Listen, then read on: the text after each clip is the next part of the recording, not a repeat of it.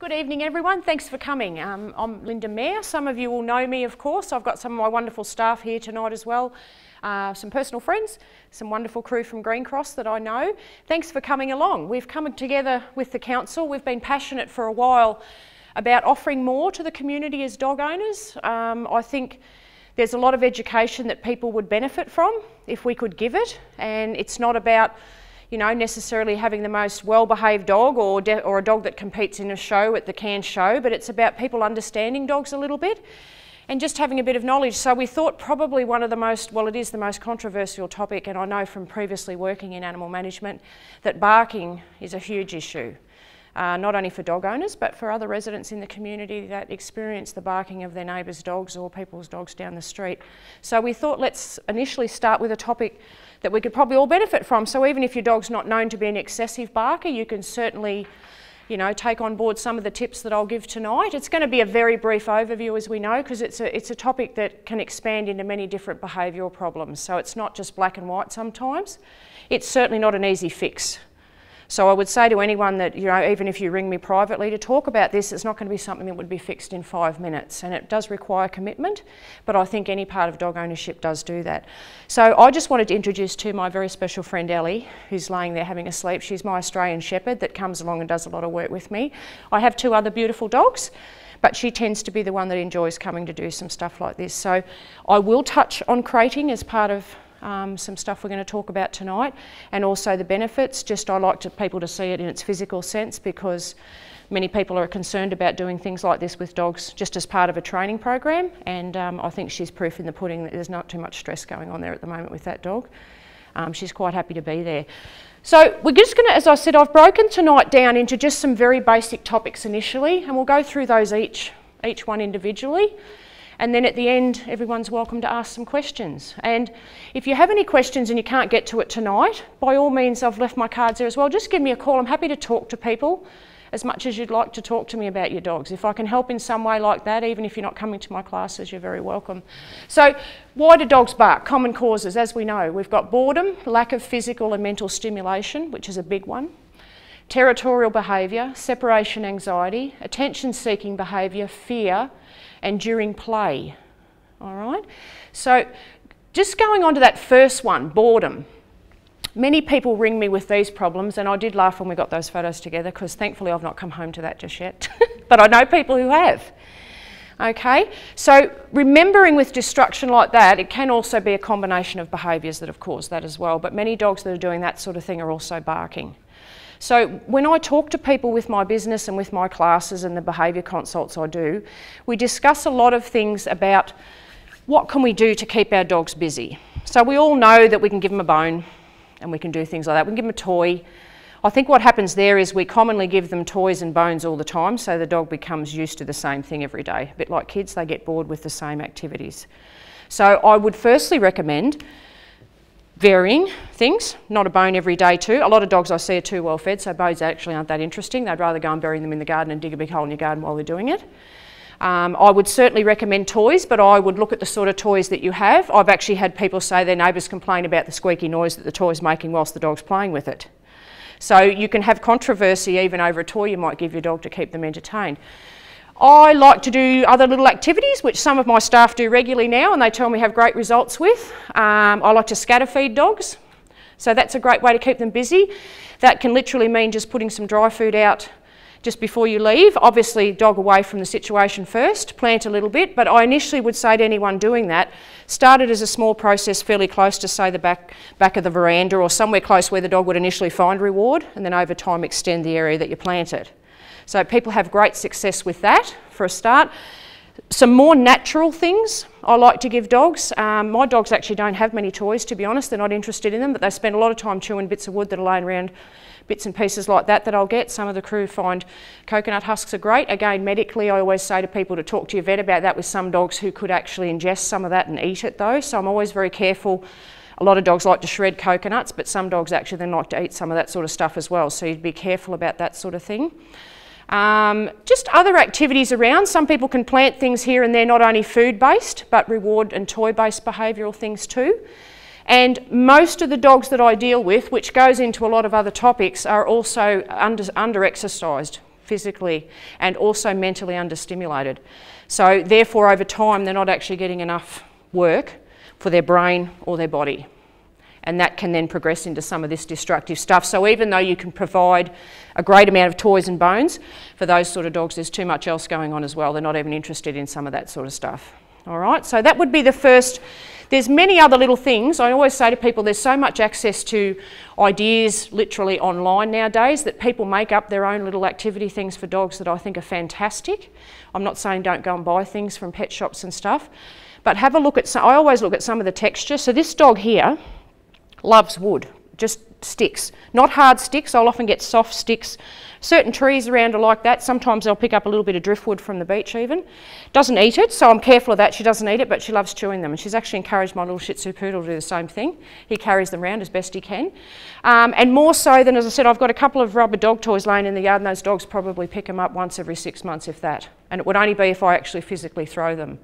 So a lot of those things I think are probably things that just sit in the yard and aren't even worth worrying about for the dog.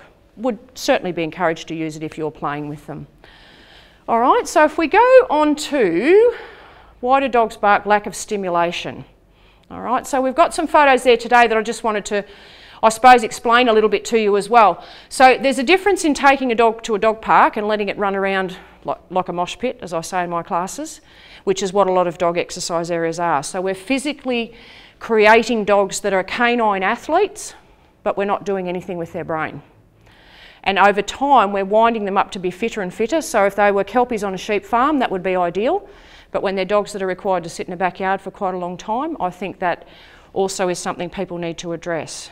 Because we concentrate a lot on throwing the ball or taking them to the beach and letting them run for 3/4 of an hour down the beach, whilst they're usually harassing other people and other dogs as well. But we're not doing anything mentally to work the dog. So stimulation can come from walking, obviously, but I like to promote controlled walking, more so than dogs running around everywhere sniffing the ground and dragging their owners up the street. And I also like to promote a lot of actual brain work, like you're seeing there. So people underestimate the value of those dogs laying in a line on a drop position there with the owners at front. They've given a stay command. As those dogs are laying there, those brains are working. All right, there's impulse control going on. There's all sorts of communication between the dogs there. And many people underestimate that. I think we all concentrate on the physical side of things. So I would certainly recommend to anyone, not necessarily that you have to do formal obedience classes by any means, but look at some ways to actually train your dog to use its brain a bit through some obedience command work, okay? And certainly controlled walking is a big thing. So again, if the dog's out on the street pulling you up the street on the end of a lead, then it's generally, undoubtedly, probably got other behavioural problems at any point that are compounding with that as well, which can then lead to barking. Remember, overexcited, overstimulated dogs walking on leads, either out in the middle of the street or up the footpath along other people's fence lines, are creating barking problems as well. All right, so I know no one here probably does fall in that category, but when you're allowing your dog to walk up the fence line of someone else's dog on a fence on the opposite side, you are creating a problem for your own dog, plus that dog inside the fence.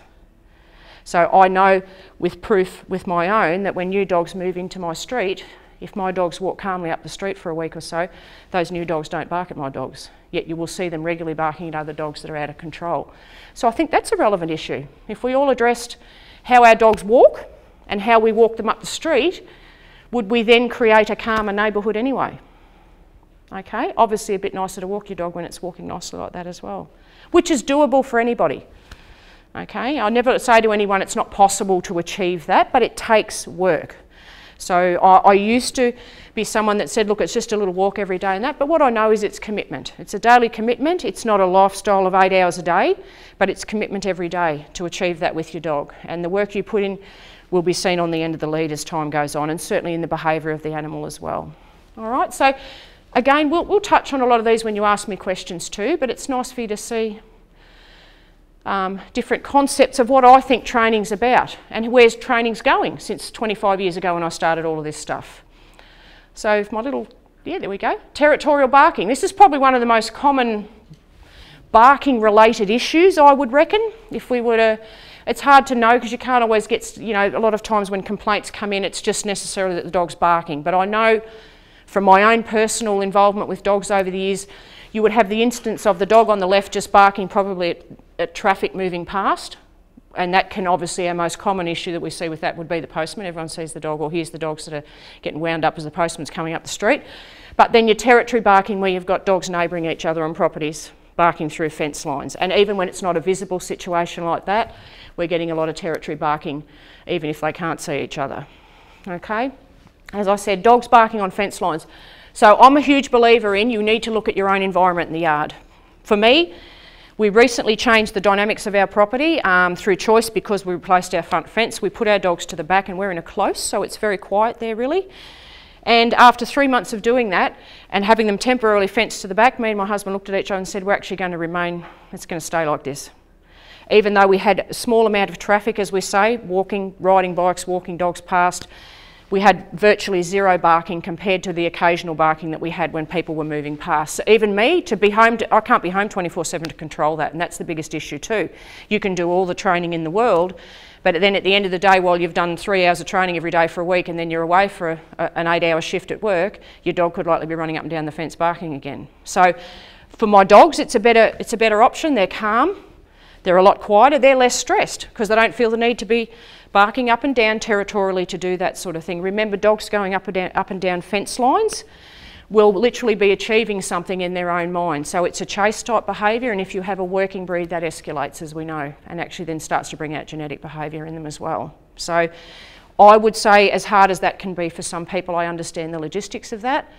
If you have the option to fence your dog away from a main traffic area, same as I get a lot of people asking me about laneways up the side of properties, all right, that's a big one. Territory of other dogs around you, so no, you can't fence your dog completely into a small box in the middle of the yard so it doesn't access all the fences. But again, there's certain times most of you would notice that dogs are active to do a lot of that behaviour. I see my own, we have, with neighbours out the back in a pool, they'll actually go down barking often at the kids playing in the pool, which doesn't happen every day, but it's generally a weekend activity that the family does there, which is fine because that's their property, so I'm respectful of that. This brings into play where I use things like this. So if they're having their Saturday afternoon barbecue with their family, my dogs run down to bark, and they have dogs at the back too, and they never bother each other any other time. Then I, as the responsible neighbour, will say to my dogs, you need to come up and sit in your crates for a while now, basically. Those people have a right to be in their backyard doing what they're doing. And I'm not stepping out the door every 5 minutes to yell out at you to come back here. So although I could correct that when I'm home, again, there's times where I can't. So if I can modify that, and I know generally it's not happening through the day. Little things like that, I think we as owners as well need to be a little bit considerate of other people. So a lot of people would say, look, my dog's just in the yard and it's just barking. But is that also showing respect to other people who perhaps don't have a dog or who have a dog that doesn't bark a lot? In general, if we all work together, I think that's a huge thing to think about. If you have issues with two dogs fighting through a fence line, then there's a lot of behavioural stuff that needs to be done. The hard part about that is that sometimes the people who own the other dog may not be as receptive to help out with that stuff. So it's a very technical issue that I'll often go through with people, but it's not a 5-minute fix for that either. So again, we would address many reasons as to why that's happening. Again, what I do know is a mentally and physically tired dog is less likely to behave with a lot of these issues. Okay? If you get along with your neighbours as well, and we hope that everyone does, then I would also suggest talking to them a little bit, you know, and we can go through that a little bit more too as we get further through the slides. Just talking to people about how they go about interacting with your dog. A lot of people think they're doing the right thing often. I've even had people say their neighbours throw food over the fence to the dog and stuff. Often that's actually encouraging the behaviour. So if we're walking, we know keep the dog away from fence lines. Don't let your dog go up and down people's nature strip using that as a toilet. That's aggravating the dogs inside as well, which is a common problem. My dogs get very agitated at that. You know, early hours of the morning, as we know, and late evening is a high traffic time. So if I lived on a busy area and I knew that I had people going past, if I couldn't fence my dogs to the back, I'd be looking at options like this as to how I could actually contain my animals in that high traffic time. So I'm not going to allow that behaviour to even happen. Therefore, I don't have to correct anything. Over time, I can remove the interest in a lot of dogs by doing that. All right, and I have done it with dogs, with clients. We can't stop a dog barking completely. That's a crucial thing that we all need to understand. You can't completely stop them barking, but you can certainly help them cope with situations. The longer the behaviour goes on, the harder it is to fix.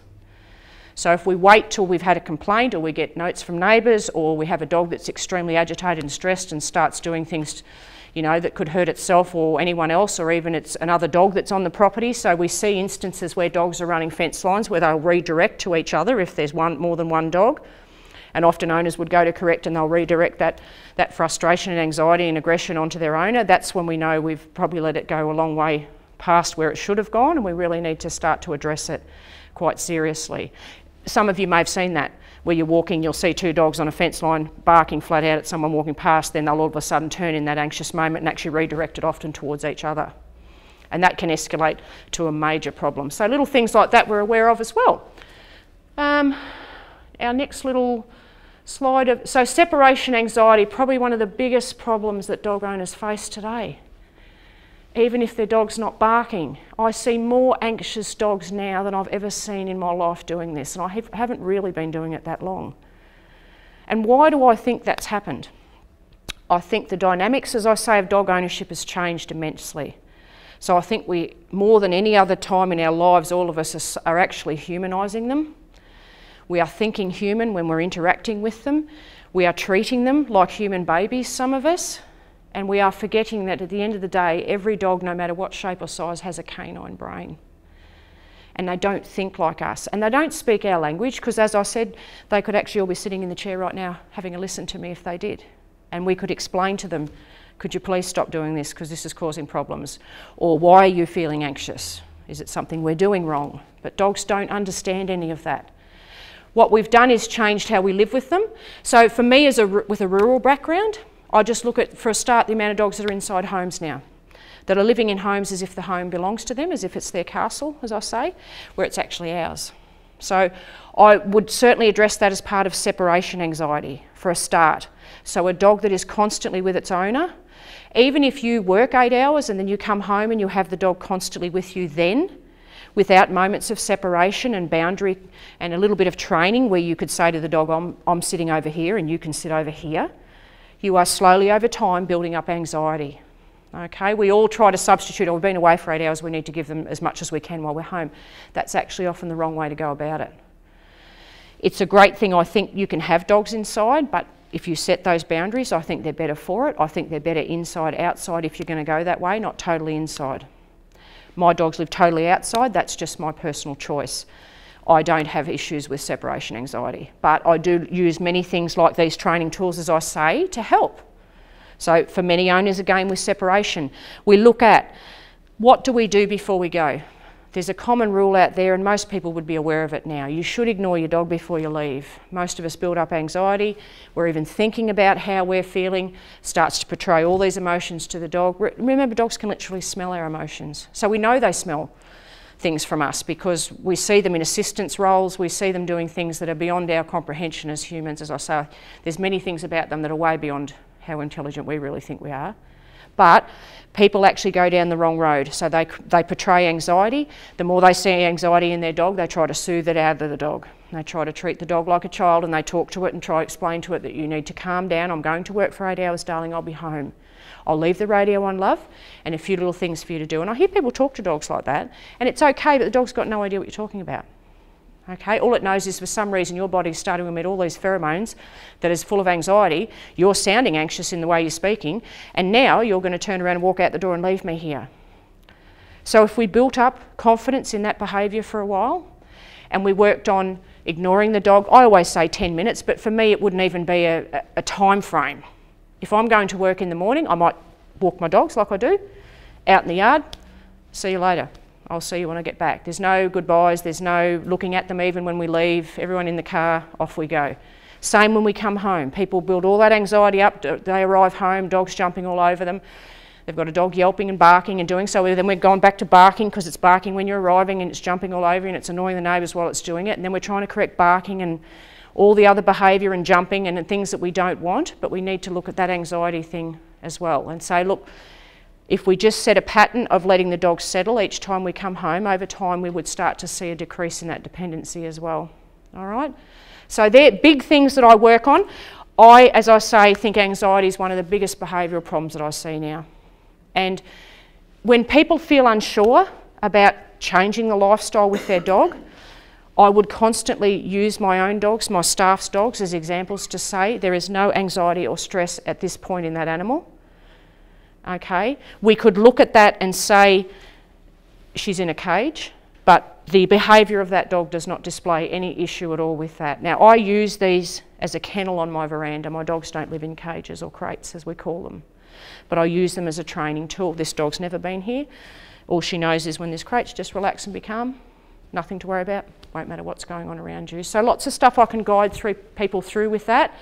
And sometimes in the most severe cases, we would need to contain dogs. Separation anxiety, I've seen dogs leaping over fences you wouldn't even think possible for them to get out.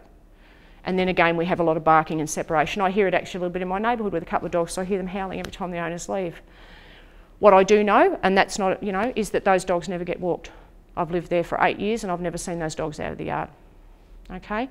So we wonder, is the dog happy? I can't really say that because no dog's ever been able to tell me that. But what I do know is when it's anxious, it's not happy, because when I'm anxious, I'm not happy. If I've got stress, okay, I'm not feeling great. But remembering a little bit of stress to push through to a good result at the end is okay. And that's where I know a lot of people feel uncertain about behavioural changes or interactive changes with their dog, because they feel the dog's going to be stressed, so I need to stop. But we all know if we just pushed a little bit further through that, we would get a great result at the other end, and the animal would be better for it. So I like to, as much as I can, help people get through that stuff, because it's the human that needs the help often, as we know. The dog would be fine, as long as we can help the people to get to the other side of it. And hopefully you don't come home to that at any point. So we can only imagine the stress some of those dogs have gone through. Some of those photos are set up, but to get to that point. Can you imagine the stress that animal's going through to get to that point? Yet if we could implement some things into our lifestyle that would remove the anxiety like that, to do things like that, then that would be a great result. It's not going to be a total fix. I have owned dogs over the years that still chew things occasionally. Mine are not perfect. My old border collie's not here, but she's the one that, if she could speak for herself, would say, but she still digs holes occasionally. So, they're an animal. We can't make them a robot. They like to have a bit of fun doing natural things. So what else have we got that makes dogs bark? So attention seeking. All right, when I go and do behaviour consults, that middle picture actually makes me smile, because they're things I look at when I walk into people's houses. Is there big slobber marks up the back door, all right, or screens half hanging off, which is common, or people have already told me they've replaced the door 25 times before I came, and things like that. So that can be attention-seeking barking, which generally, as we know, would often happen when you're home, but again, it's an annoying bark to the people next door, and it's a dog that's not only anxious, but it's also started to realise many times after doing it repeatedly that I'll probably get what I want if I keep up with this stuff. So how do we work through that? And then the other picture I thought was just relevant, because a lot of people not thinking can be in the backyard with a dog that's attention-seeking with a ball throwing activity, for example, and it's barking its head off. Okay, or it's a dog that every time you walk out, it grabs a ball and races to you and drops it at your feet. All right? Now remember, that dog over time is building up a certain amount of anxiety and anticipation over the object. So there's a stress issue related there and an anxiety-based behaviour. And then we have the dogs, of course, that are attention-seeking, so they have an anxiety-based behaviour which probably would extend into separation anxiety, I would imagine, for most of them, when the owners are not there. Many different types of behaviour that we can work on. I'm a believer, if your dog loves to chase a ball, that's great, but the ball should be put away and brought out when you decide, not the dog. So I like to use that also as a great way to reward. So we can use a dog that's motivated by those sorts of activities in training as well to say, look, this is something that's gold for you, so let's do some really good stuff together, and then that's your reward at the end. And as we know, in working dogs and in service dogs, that's generally it's really the base of what they do in the training. So any of our police dogs, any of those dogs that do those amazing jobs that we see, there's always a tug reward at the end of an activity like that, or some sort of activity that really promotes the dog's behaviour to keep doing those activities for them. They generally use very little food-based training in those sorts of things, as we know, but they genetically will choose dogs that have a high drive to chase things and get a reward that way. So that is certainly something, but I mean, for myself at home on a personal level, if we throw the ball in the backyard, this one loves to chase the ball with the kids, and the other little dog loves to as well, but the border collie just would be happy to run around both of them barking madly. So it annoys me, let alone my neighbours. So what do? I crate the older border collie in her crate, and the kids can play with the other two for a while. She's calm and quiet in the crate because she knows that routine, and then from there she can come out later. And that's really the only time you hear her bark, in actual fact, is in chase behaviour. She's not interested in the ball, she's trying to work the dogs, as nature would have said to her many years ago when she was a pup. Something in my brain says when they run, I need to chase them and bark. So I can utilise training equipment in my home to make sure that I keep everything as calm for myself and also my dogs, and, you know, be compliant for my neighbours. So attention-seeking behaviour, that's actually something that we need to address though. So dogs at the back door and things like that, it's not about bursting the back door open and bellowing at your dogs and then you have your neighbours thinking, well, I'm not sure whether the barking dog's worse or the neighbour screaming every 5 minutes out the back door at the dog. But there's ways we work on behavioural things like that. As I said, there's a myriad of things I would go through with people to fix that stuff. And again, not just a quick 5-minute step out the back door, because most of us will go through this scenario, open the back door. Now sit down, darling, please stop doing that. Sit down. Okay, you're scratching all the back of my door, now stop doing that. Close the door, sit down, or even look at the dog again, up to where we started from. So at that point, we should all be realising, obviously, the dog has no idea what I'm talking about. Okay?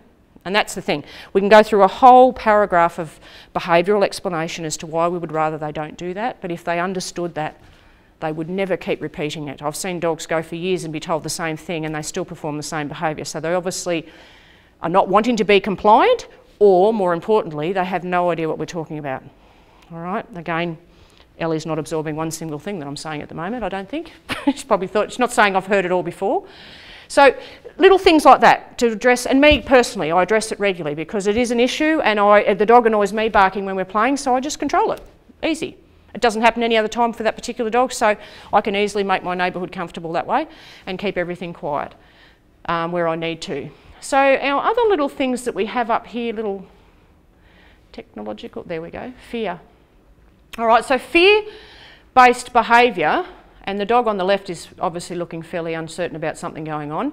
And the other one, of course, is going to probably be thinking about barking reflective to many things that we experience up here. We did also obviously bring into this category fireworks as well, which is huge. This dog is frightened of fireworks, which I've discovered recently. So fear-based barking, remember, can be not only thunder, fireworks, anything relevant to storm or things like that, but even different noises in your environment, in your neighbourhood. Things that sound similar to a noise that's an issue. So for this dog frightened of fireworks, I could say to you that if I walked through a job site and the boys were firing nail guns, I would nearly guarantee you that that dog would have an issue with that noise as well. A very similar type of noise. Yet other things you can do around this dog and it does not blink an eye. Yet I see my other dogs respond to certain things. So for myself, again, containment under moments of stress where I know there's fireworks around, obviously close to where I live, but also obviously at times when we know there's going to be a lot. Storms is not an issue. Storms are a hard one because, as we know, you can go to work and it's sunny, and then while you're at work at 4 o'clock in the afternoon, the clouds roll in and you have a big storm. I would say to anyone, if you're worried about your dog, you need to think of safe containment of some sort.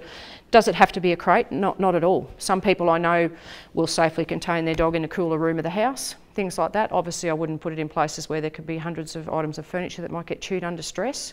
But we remember with these things, it's not about, oh, I have a frightened dog, so I immediately need to put it in a crate. This is a process that starts over time. So if it was going to be a room in your house, you would slowly get the dog used to that over time. You wouldn't just wait till the storm season and think, right, well, we've designated that the bathroom where it's nice and cool is where that dog will go in the storm season, and we'll just throw it in there now and off we go.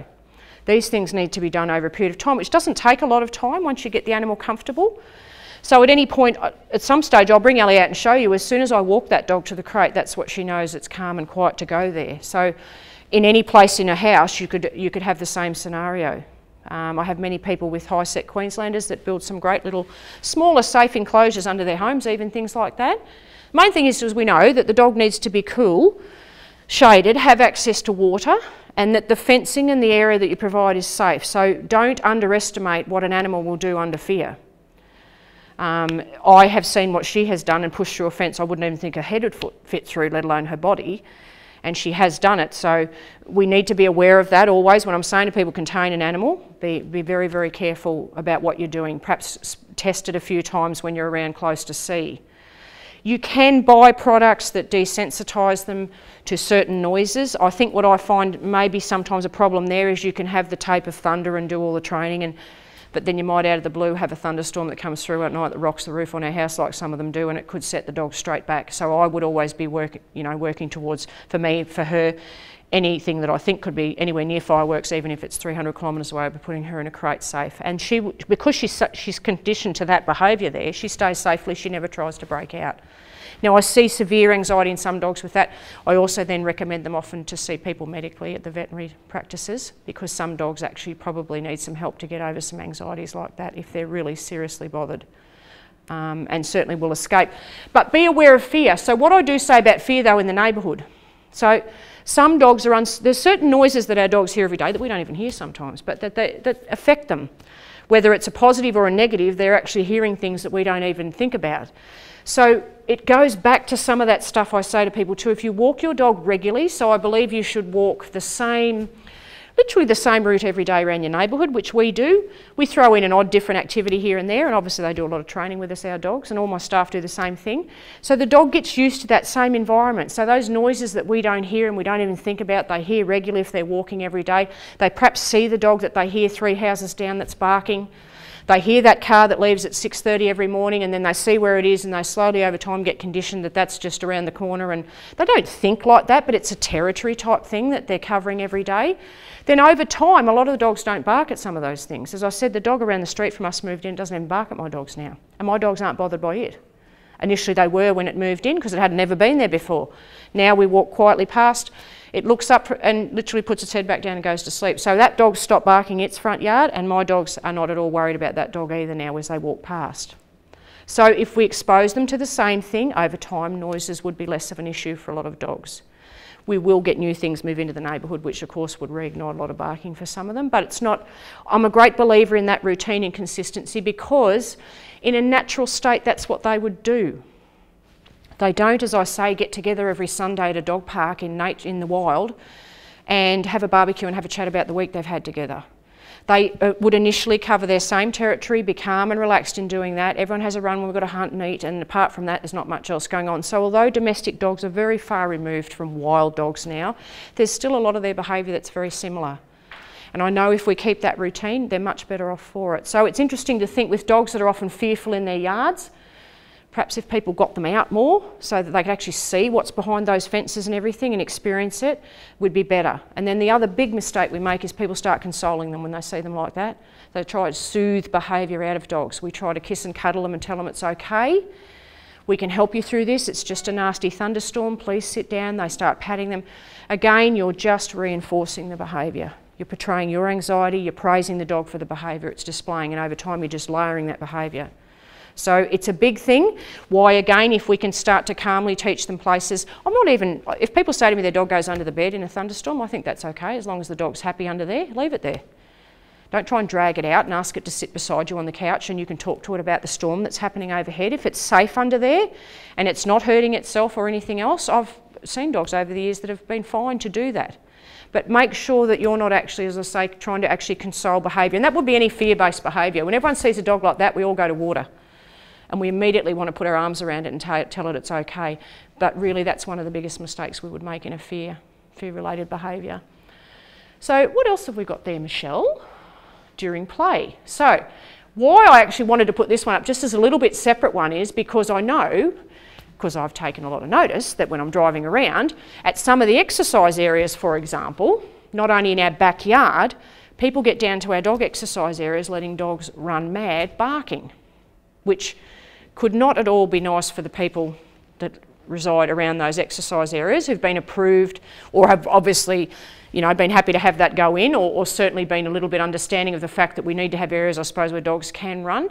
But I do know that I've seen it regularly. People have dogs running everywhere going mad, so I thought it was appropriate to just put that up for people to think about that. If you're going somewhere with your dog to exercise them in a designated dog exercise area, not just randomly running wild in parks everywhere and places where they shouldn't be off a lead, then we should be addressing that as well as responsible owners. So if you've got a dog that you throw the ball for in those places and it's barking excessively, then I would recommend that you do it somewhere else. Because could you only imagine what it must be like to live somewhere near that and have that same repetition of that thing every afternoon for some people? You know, I think most of those people in those areas must be very understanding of what they experience as dog owners. So I personally, as I say, don't mind dog exercise areas, but I'm one that's very vigilant with my clients about what I think you should be doing as far as exercising, where you should take them. So I think they should be areas that are used sensibly, but not an excuse. Instead of taking the dog for a walk and doing some proper work and training with it, I'll just take it down to the park or the beach and let it run wild everywhere, and then I can sit under the shade of the tree and do nothing, and eventually the dog will wear itself out. But eventually the dog gets fitter and fitter, as I say, and it's not doing anything else. And then we have obedience problems relevant, or, you know, compliance of commands, or the simple thing, can't call the dog as it runs towards someone else's dog. So just something to be aware of. As I said, if it's in the backyard or it's anywhere else, but just be receptive of people around you that might, you know, be living in houses close to those areas and having to listen to the barking and dogs running madly every day. I can't remember what else. So there. It's a brief overview, because I could go on for a long, long time about behaviour. Behaviour is my passion, because dog training is easy. Anyone can teach a dog to do a few basic commands. Teaching a dog how to live happily in the mad world that we live in now, I think, is a whole different kettle of fish. I think they're expected to live a lot differently to when I even grew up as a child. And I think that's part of also why we're seeing so many issues.